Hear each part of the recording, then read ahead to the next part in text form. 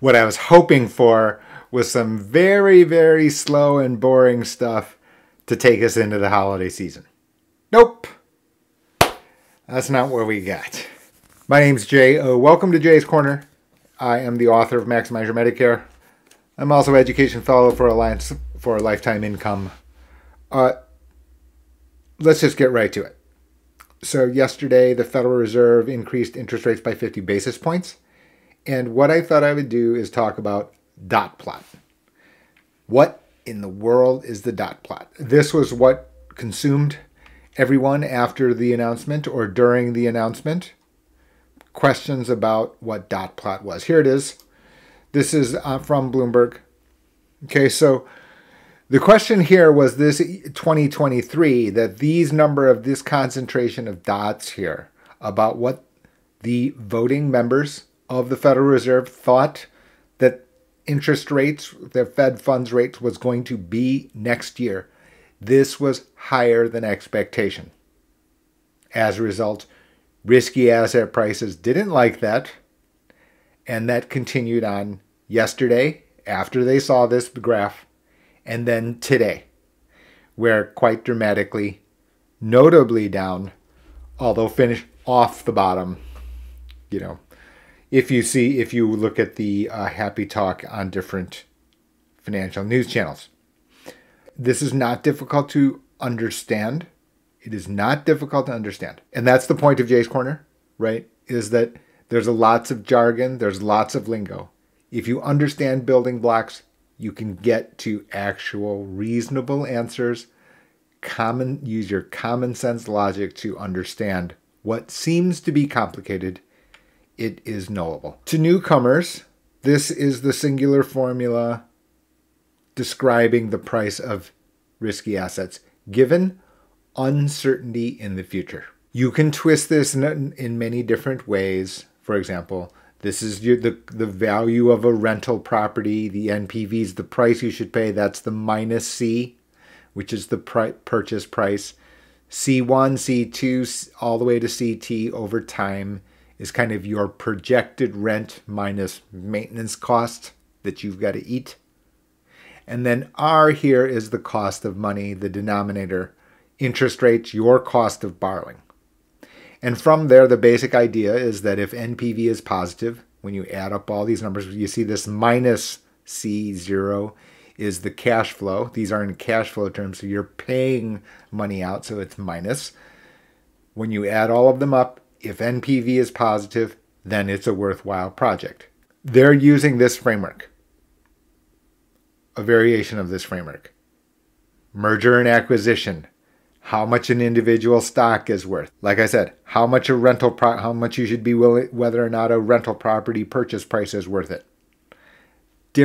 Seemingly very different financial topics, one contract, one. So yesterday, this dot plot here, these dots is Christmas tree. This dot plot basically called into question, let's just say, for example, C1 is this year, C2 is next year. Let's just make these year.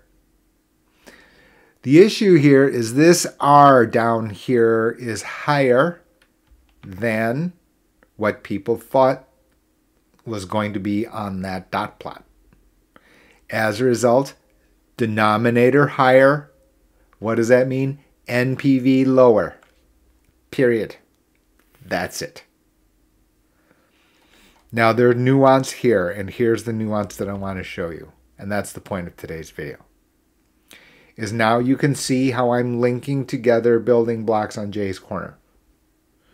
There's the URL down there at the bottom, jo.substack.com.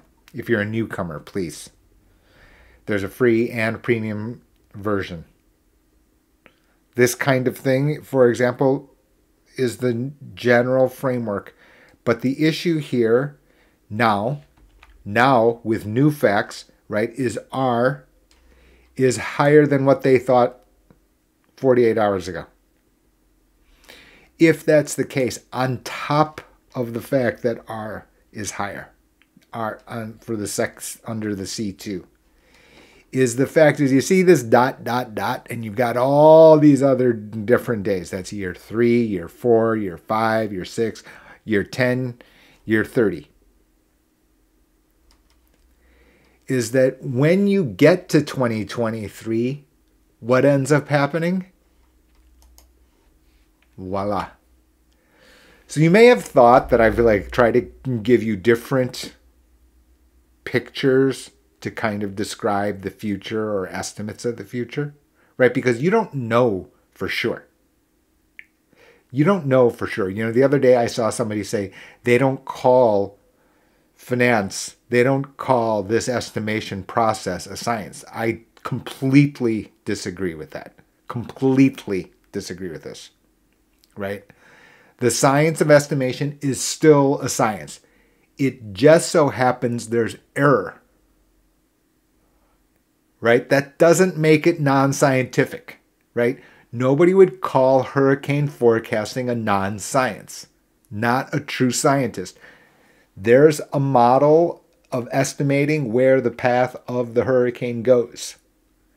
Does that mean that the hurricane, after the fact, hits the spot directly? No.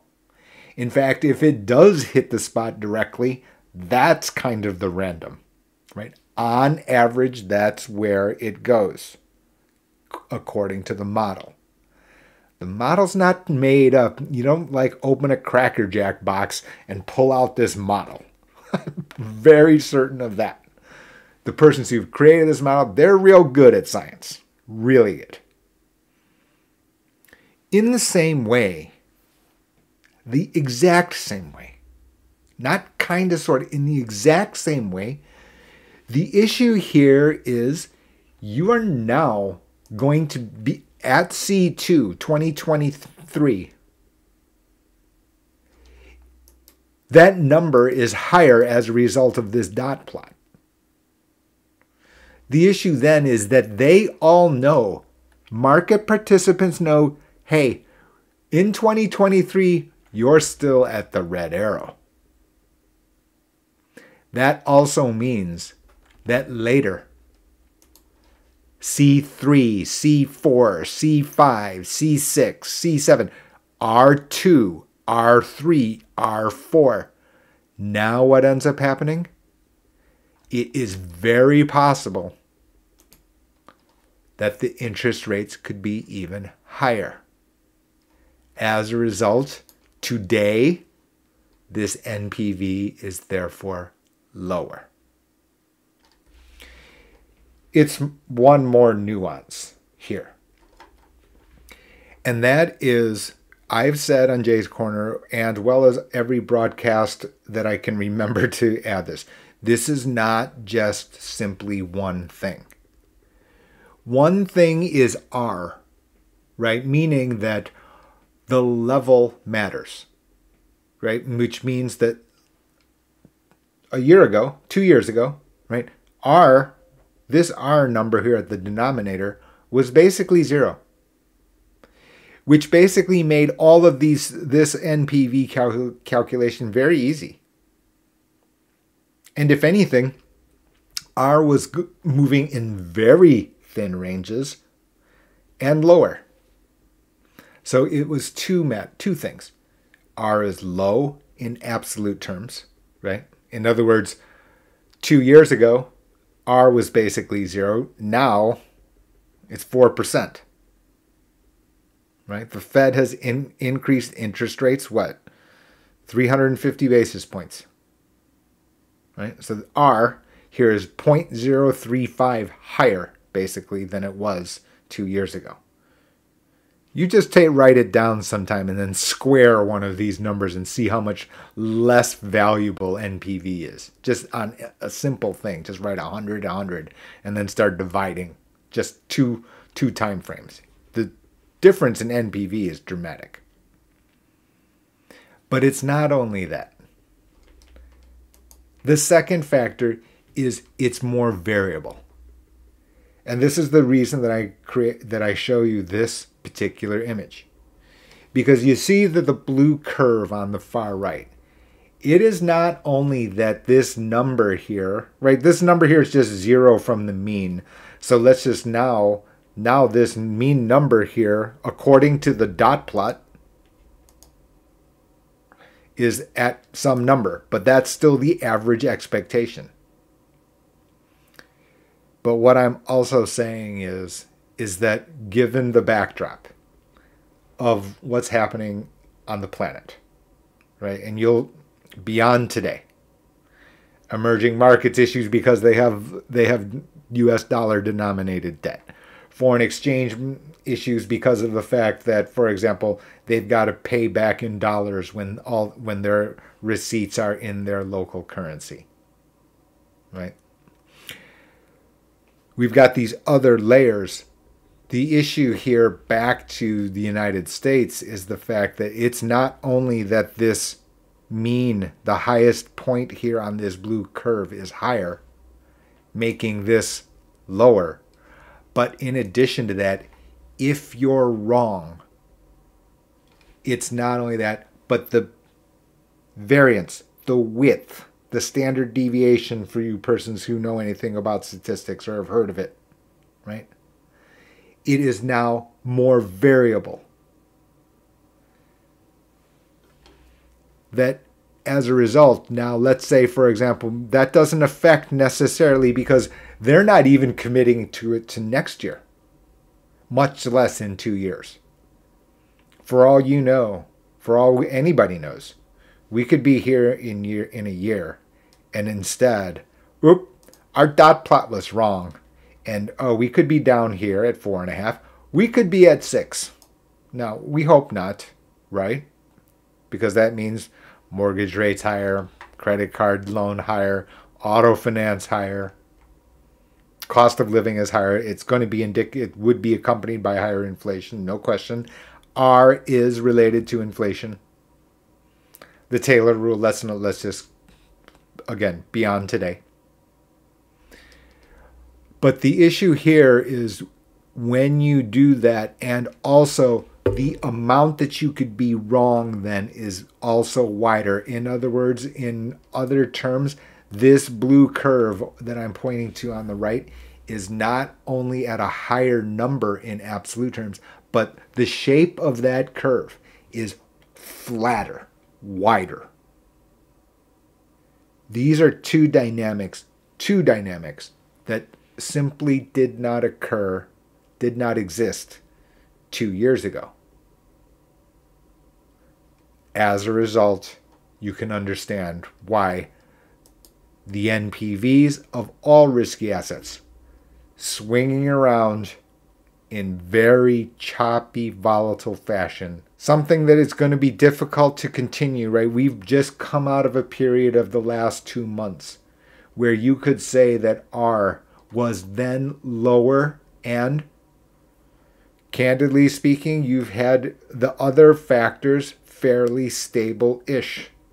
So as a result, it has allowed happy talk by citizens of Numeratorville who only pay attention to the top C1, C2, CT. They get their day in front of the microphone. Markets of risky assets higher. However, that was empowered, that was enabled because of the fact that there was no talk about the larger, bigger factor, the denominator. Thought that this would be helpful, especially in light of, the chairman's comments. I've broken like every copyright rule here, but this was too funny to pass up on, right? I mean, so anyway, continue on here. This is the newsletter itself. I just released it. By the way, this is not new, right? And I'll close it here. Be sure to like and subscribe to the channel if you've liked today's video. Is that, this is not new. I have been showing this to you for a long time. In fact, I had noticed some displacement of all of the different NPVs of different asset classes at the beginning of 2020. What year is this? 2021, at the beginning of last year. That was the catalyst to the beginning of Jay's Corner. Down here, we've got the subscriber sections. We've got year-end issues and opportunities. Here's the mutual fund example. Not advice, of course. This is never financial advice. It is, however, insight on how to think about different components of your financial situation. All right, everyone. Have a great day. I'm Jay. This is Jay's Corner. Don't forget to subscribe to this channel and like it. Thanks.